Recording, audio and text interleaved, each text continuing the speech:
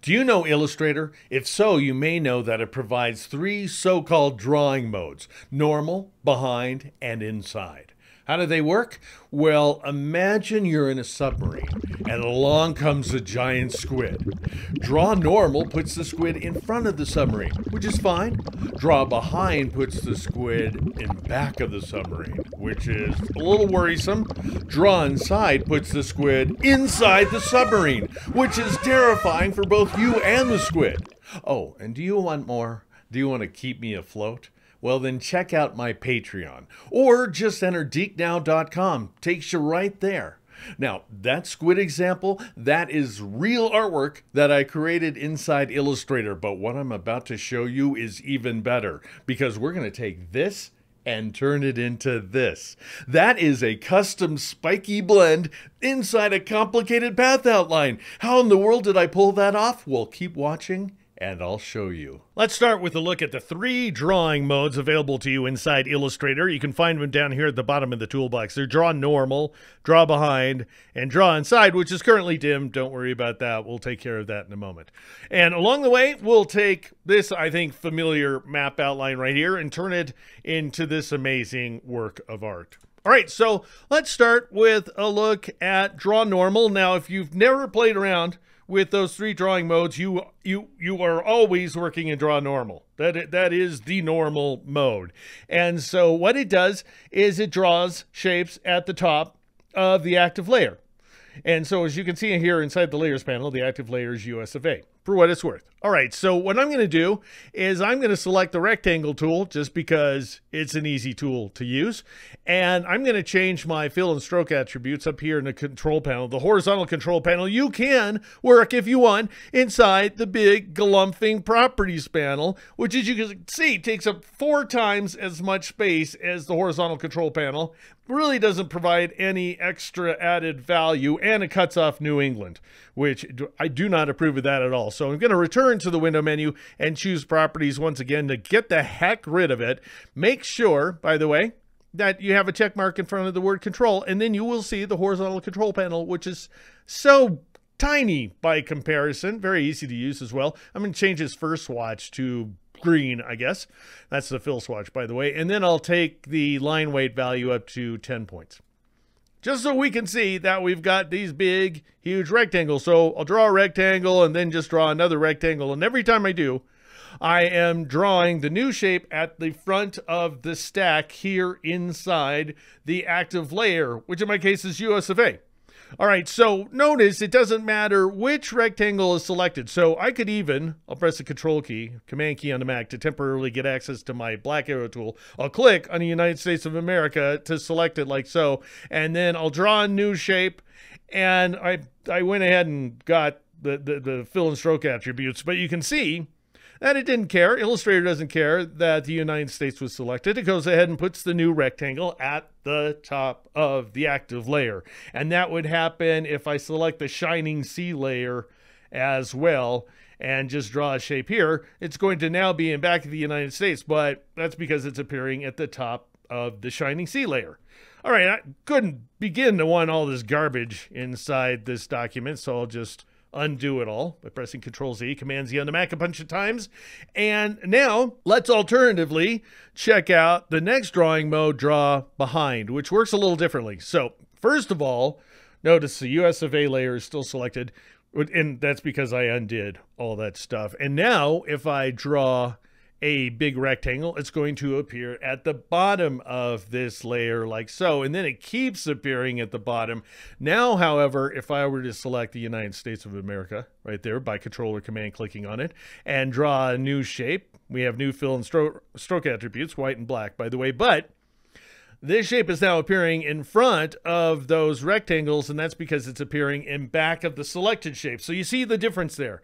It is a little more contextually sensitive. It knows what object is selected. It also knows what layer is selected. So if I select that shining sea layer and draw an object like so, then it went ahead and appeared behind the last selected shape. So it knows which shape is active. If there were no shape that were active, if I went up to the select menu and chose deselect, for example, and then I drew a big, huge rectangle like so. Oops, wrong layer. I'm going to undo that change and switch to Shining Sea. Watch this. Draw a big, huge rectangle, and it appears nowhere. It's invisible, and that's because it's behind the big rectangle, the big gradient rectangle on the Shining Sea layer. I just want you to see that. I also want you to see something else. Notice if I were to switch, there's a lot of noticing in this movie here. With video, I'll go ahead and switch to draw normal, and the Shining Sea layer is selected. Let's say I create a new layer. Just by clicking on a little plus icon down here at the bottom of the layers panel, this new layer appears in front of the previously selected layer. Compare that to what happens if I select Shining Sea again and I change the mode to draw behind. Then it's going to appear in back of the selected layer. So they're just something to keep in mind. And these modes are persistent, by the way. They stick until you switch to a different mode. And so that can be a little confusing. It's just something to watch out for. But let me show you a real world example. Why don't I? I'll just go ahead and undo all that junk that I didn't really want to do in the first place. And what I'm going to show you, let's say I want to draw a frame around the old United States. Well, I'm going to turn on this guides layer down here at the bottom of the stack. I'm not going to click on it to make it active. I'm just turning it on. And let's say I want to draw a big frame around the States here. And so I still have my rectangle tool selected. I'll change the color, let's say the fill color, to this guy right here, some shade of brown. And I'll change the stroke color to a shade of brown as well. And now what you might do is just go ahead and draw a big rectangle like so. Oops, I made a mistake. I wanted to show you this just for the sake of demonstration, how things would work if you draw normal. So you draw normal, and that means that the new shape's going to be in front of the stack, in front of that layer. And then you would right click and you would choose arrange and you would choose send to back. Sound familiar?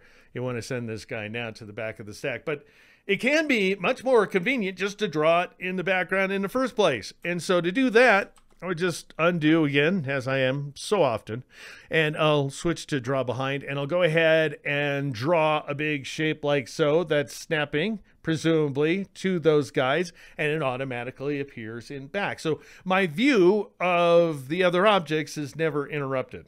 All right, I'm going to zoom out just a little farther here, and I'll draw another shape that aligns to the red bleed boundary right there.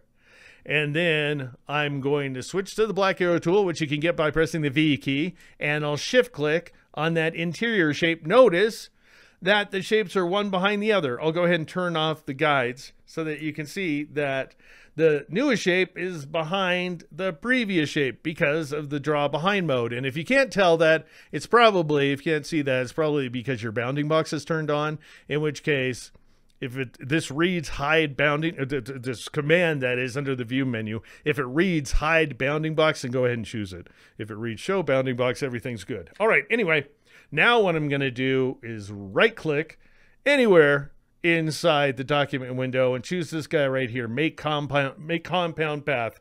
And that's going to use one shape to cut a hole in the other so that we have a frame. And then notice that my stroke is set to 10 points. I want it to be 6 points, darn it. And I'll click on the word stroke right there in order to bring up this panel. And I'll align the stroke, not to the inside, which seems like the right thing to do because we want it on the inside of the frame. But actually, the frame is got a hole in it, so we want to align to the outside in order to create this effect here. And now just zoom in, and you can see that we have this wondrous frame. All right, now let's say I want to demonstrate how to draw inside. Well, notice, we're still noticing things. Notice that. If you go down to the bottom of the toolbox, draw inside is dimmed, and that's because something has to be selected to draw inside of it. And so I'm just going to go ahead and click on the US of A, the 48 contiguous states right here, in order to select them. And then I'll switch to draw inside like so. And now notice I'll switch to, we're still noticing. Notice that. I'm going to switch to the rectangle tool. And what's interesting, I don't want to say notice this one. This is just an interesting thing. I'm going to change the fill and stroke attributes. So I'll change the fill to red. And I'll change the stroke to nothing, like so, none. And what's interesting about this is that I did not affect the selected shape. And that's because we're just drawing inside of it. Illustrator is no longer really paying attention to it. It's looking forward to what I'm about to draw next. And so what I'm going to do is just draw a big rectangle like so across all those states. But because the contiguous states are selected, Hawaii and Alaska do not receive this big red stripe. And that's no good. So here's what I'm going to do. I'm going to undo that change.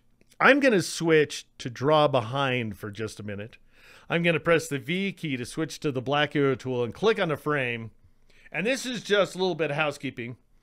US of A is still selected, that layer in the layers panel. I'm going to create a new layer, not by clicking on a little plus sign, but by Alt or Option clicking on it. That'll force the display of the layer options dialog box.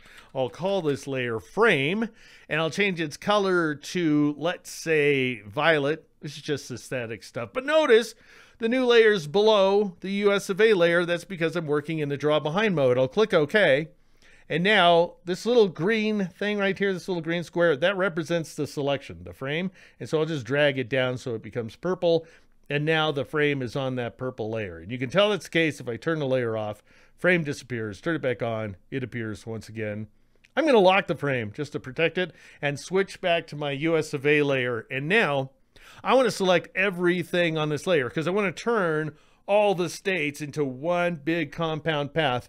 And so all you have to do is click in the top right corner. Notice that thing, that little wedge right there indicates selected art. Click to select art. And so you click and you select all the art on that layer. And now I'll right click once again anywhere inside the document window and choose Make Compound Path. And now we have one big, huge path where Illustrator is concerned. Now I'm going to go back down to the bottom of the toolbox to the drawing modes.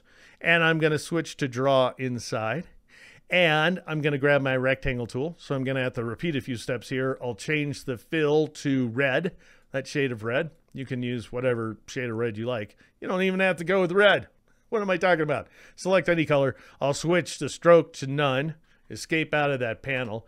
And now I want to create a rectangle starting up here. Notice when you're working in a draw inside mode that you have this little kind of dotted corner thing going on. All right, so this indicates the bounds of this entire compound shape. So path that is. So I'm just going to drag from here down to kind of the top of the nose of Maine, like so. And that will put that stripe inside the United States of America. All right, now what I want to do is switch back to my black arrow tool. Again, you can get it by pressing the V key. Don't drag inside the red shape because you move the entire big country. Oops, I dragged twice just to make things more confusing. All right, I'll undo those changes. What you want to do, notice this garbage up here. It says clip group because we're now working with a clipping mask. And notice this second icon, edit contents. Go ahead and click on it, and that will once again select the stripe. Don't drag inside of it. Drag its boundary like so. And as I drag, I'm going to press the Shift key to constrain the angle of the drag to exactly vertical. And I'm going to press the Alt key or the Option key on the Mac to create a copy of this object. Notice I'm seeing a little double arrowhead cursor. See it right there toward the middle of the screen now? That tells me that I'm going to create a duplicate of this guy. So keep the Shift and Alt keys down. That's going to be Shift and Option on the Mac. And then release right about here to create, actually right about here is going to work out better, to create a copy of that stripe. And now we want to create the traditional 7 red stripes. So you want to go to the object menu, choose transform, and choose transform again, which has a keyboard shortcut of Control D or Command D on the Mac, which stands for duplicate. So goes ahead and creates a 3rd stripe, and then I'll press Control D or Command D on the Mac for a 4th one, then a 5th one, then a 6th one, and count along with me, a 7th one down here aligned to the bottom of Alaska. And we end up with this alluring effect right here. So patriotic. My wife took a look at this and she was like, please don't create something that jingoistic. So here's what I decided to do. I switched back to the draw normal mode. And I want you to see that you can switch modes. You can cycle through them by pressing Shift D. So that's something you may want to be aware of. And then I went ahead and deselected my art by pressing Control Shift A, Command Shift A on the Mac. And I turned on this ironic, that is caption layer right here. All right, now it's time to say goodbye to draw normal and draw behind as we focus exclusively on draw inside. Specifically, I'm going to demonstrate a very common scenario, one that you'll want to take advantage of a lot, I think, in which we cut a bunch of path outlines and then paste them inside another one in order to create what's known as a clipping mask. Specifically, we're going to take the continental United States. Actually, we're going to take Alaska and Hawaii as well, which are part of the West, don't you know? And we're going to turn them into this kind of topographic map in which what is essentially a custom gradient is expressed as a very spiky blend. All right, so I'll go ahead and switch back to this guy here. I'm going to turn off the region labels up there in the regions layer at the top of the layers panel, and I'm going to turn off the states layer as well. Just for now, we'll come back to it. And then I'll turn on this relief layer, which represents the outline of the contiguous United States, the 48, as well as Alaska and Hawaii. And so I'll just go ahead and click on Alaska or Hawaii, doesn't matter which one. It's all expressed as a single compound path. And then I'll zoom in by pressing Control plus or Command plus on the Mac. All right, now notice that I've got this other layer called High and Ac lines. That's Hawaii and Alaska lines. And I'll go ahead and turn it on so that we can see that we have a bunch of path outlines. And so I'll just go ahead and click on one of them to select it. And notice that it's just a custom polygon, an open path outline, don't you know, that I created very simply by clicking with the pen tool. So you just click a bunch of times. Each one of these lines, by the way, has 7 anchor points. It's usually the way you want it. That is to say, not 7 anchor points. I don't mean that at all. I mean that each one of your path outlines should have the same number of anchor points, and they should continue in a consistent direction. So I started drawing mine over here on the left and then continued over to the right. All right. Also notice that the lines have no fills. They do have strokes of various color, and we also have 4-point path outlines. That is 4-point strokes. That's up to you, though.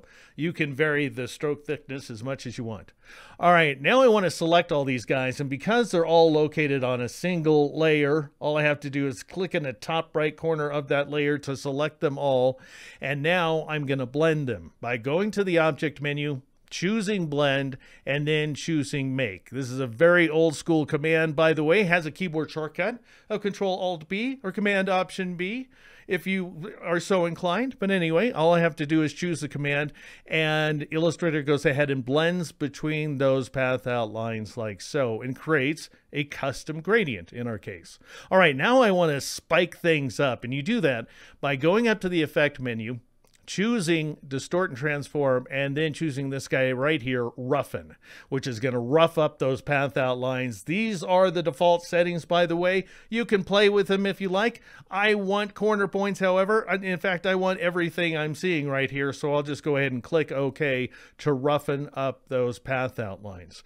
And now notice that we have some holes. Do you see those right there? Little blue holes and little white holes here and there. And that's because we need more steps inside of our blend. And to make that happen, you return to the Object menu, drop down to the Blend submenu once again, and then choose Blend Options. At which point, you're going to see that spacing is set to smooth color, at least by default. What we need is specified steps. We've got 69 steps, it's telling me. We also have a lot more gaps now, which is not a good thing. And so I'm just going to press Shift Up arrow a bunch of times in order to raise that steps value until we don't have any gaps whatsoever. And notice, if you will, even at 140 steps, we still have some gaps. That's no good.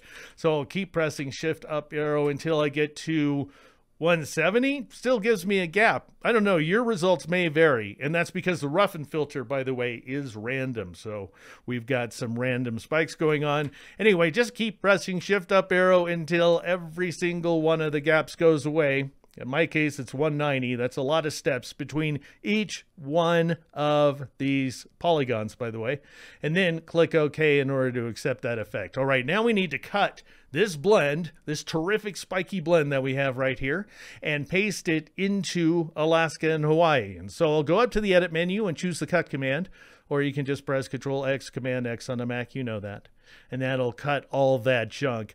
And now you need to select either Alaska or Hawaii, actually, that's right. I mentioned them correctly right there. They're all a single path outline, even though they look like a bunch of subpaths.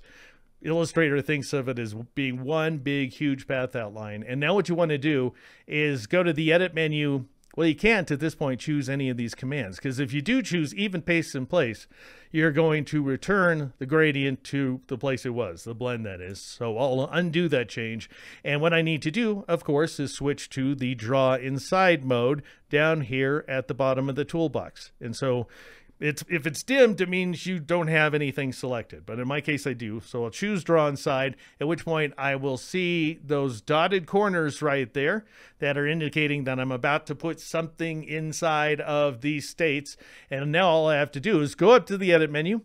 And notice you can choose paste, that is, but it'll just paste it in kind of the center of the screen.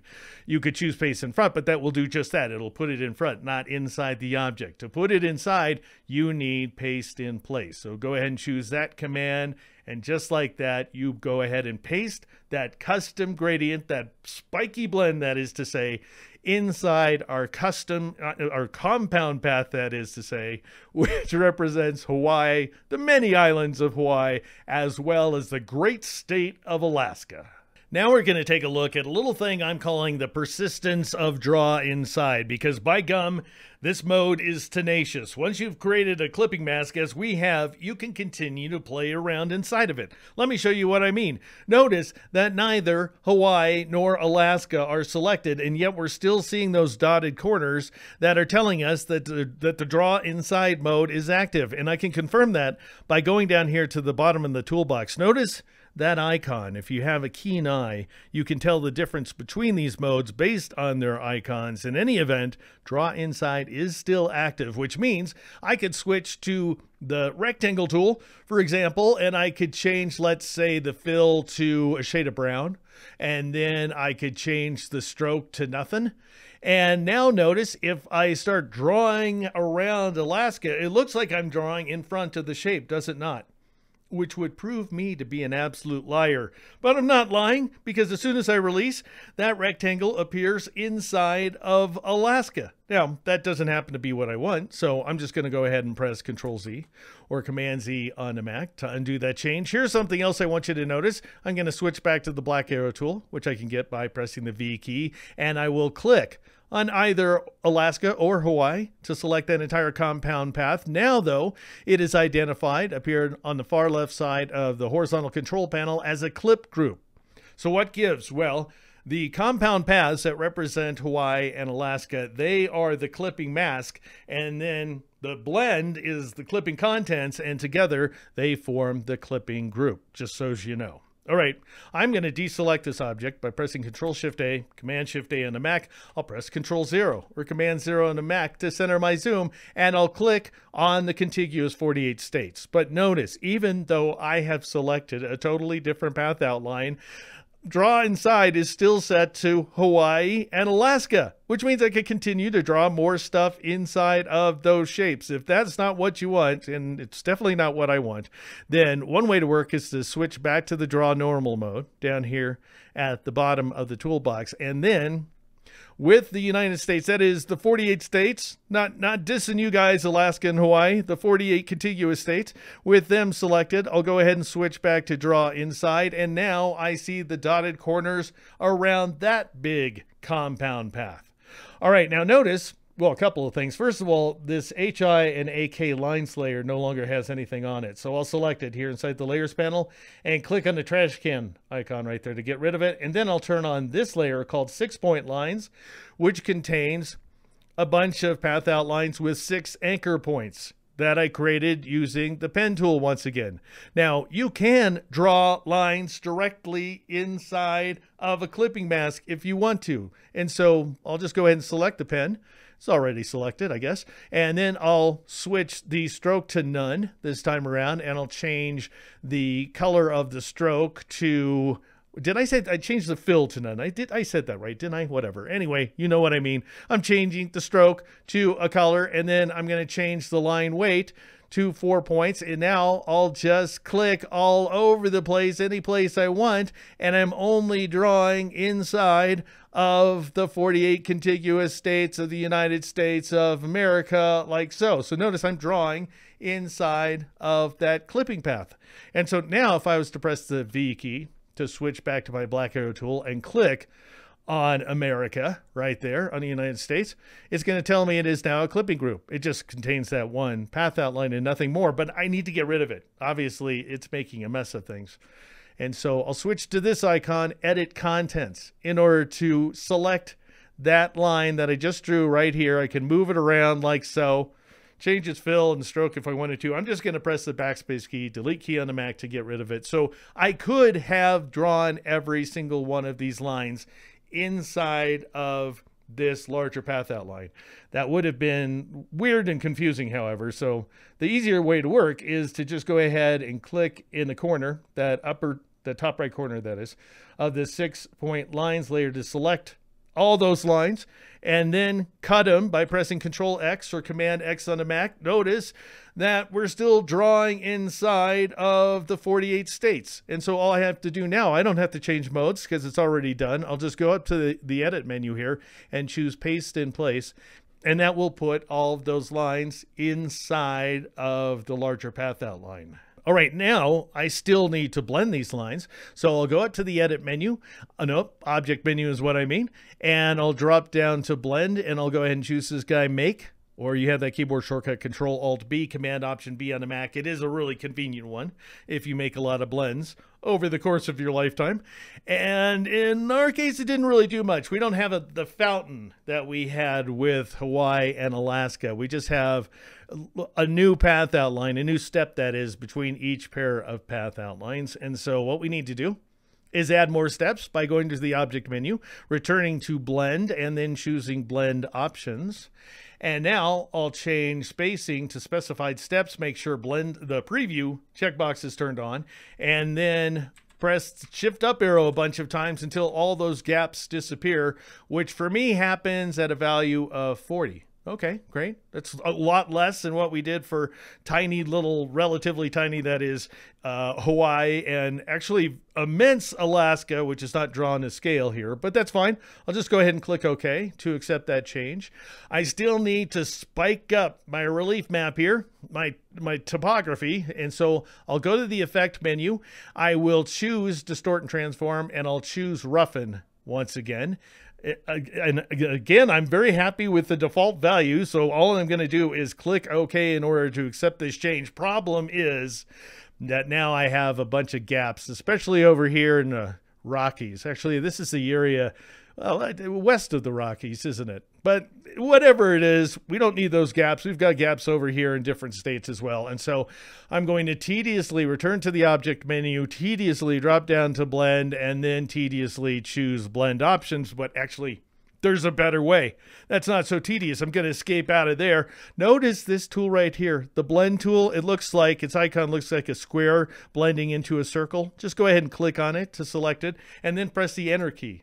And that will bring up the blending options, the blend options dialog box, at which point make sure preview is turned on. It will be. And then click in the value and press shift up arrow a bunch of times until those gaps go completely away, which for me almost happens at 100. You know, your results again are going to vary because Roughen is random. But let's go with 120. Why don't we? Why don't I, anyway? At which point I'll click OK in order to accept that change. All right, now things are going to get wicked cool. This doesn't have anything to do with draw inside, not specifically, but it's awesome. I'm going to switch back to the black arrow tool. Get ready for this.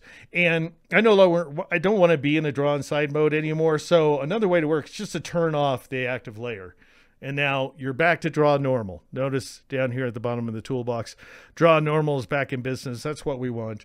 I want to be able to see those state outlines. And so I can make that happen by blending the relief layer with the states layer. So first, I'm going to select the 6-point lines layer, which is now empty because I cut all those lines. And I'll click on the little trash can icon to get rid of them down there in the bottom right corner of the layers panel. And then I'll turn on the relief layer, which covers up all the borders of the states. Don't want that. So I'm going to target this layer. the entire layer. And you do that by clicking in this little circle over here on the right side of the layers panel. And then I'll go up to the top left corner of the screen, so traversing the entire distance here to the word opacity up here in the control panel. Click on it, and then I'm going to change the blend mode from normal. You can play, you can try out whatever you want, but I'm telling you the best one for this particular effect is hard light. That is going to give us a really super high contrast effect that's going to allow us not only to see that gnarly topography, but we'll see all of the state borders as well. And now I'll just go ahead and click off that path outline to deselect it. And that is at least one way to paste a really spiky custom blend inside of a clipping mask using the Draw Inside mode inside Illustrator. Thank you so much for watching. Feel free to like and subscribe. Are you hungry for more creative applications of Draw Inside? Then make your way to patreon.com/DeekNow. The first 30 seconds or so are free to sample. I'm Deke McClellan. This is Illustrator Now.